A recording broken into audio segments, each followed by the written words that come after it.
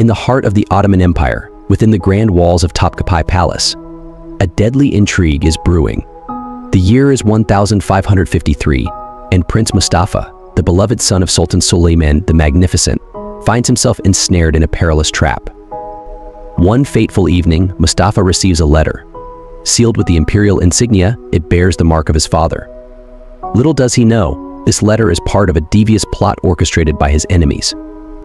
The letter, seemingly from Sultan Suleiman, contains orders for Mustafa to meet his father in the distant plains of Konya. It speaks of urgent matters of state and the need for secrecy. Unknown to Mustafa, this letter is a forgery. His rivals, Rustam Pasha and Hurrem Sultan, conspire against him, aiming to eliminate him and secure their own positions within the empire.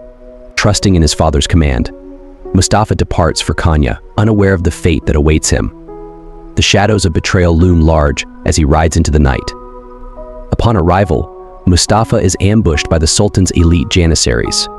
The trap has been sprung, and there is no escape.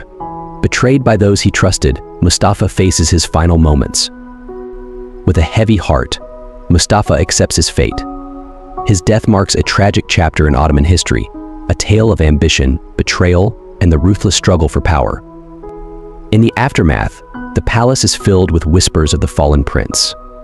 The ambitious Hurrem and Rustam celebrate their victory, but the empire will never forget the tragedy of Mustafa. And so, the letter trap set for Mustafa becomes a cautionary tale, a reminder of the deadly games of power within the Ottoman Empire. A tale where trust is scarce and betrayal ever present,